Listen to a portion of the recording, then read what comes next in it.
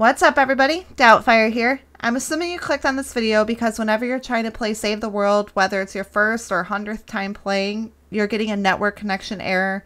You probably tried resetting your Wi-Fi, restarting the game, and none of it was working. Well, I should be able to fix the problem for you. This video is for a PC tutorial only, and I'll keep the rest of the video short and sweet to get you back up and running to play. So you want to make sure that Fortnite's completely closed out, open up the Epic Games launcher, and then go to your library. You will see Fortnite, and there will be 3 dots. Click on that, and then go under Options. You'll see the Battle Royale game that is already checked, and then Save the World. You just want to go ahead, check that, and then go ahead and hit Apply. It will take a few moments for the game to be able to update, and then after that, the game will load, and you'll be able to play Save the World. If this video helped you play Save the World again, please leave a thumbs up, leave a smiley face in the comments, do whatever you like. Please don't send any hate. Let me know if you have any other questions. If not, go complete your missions and have a great day.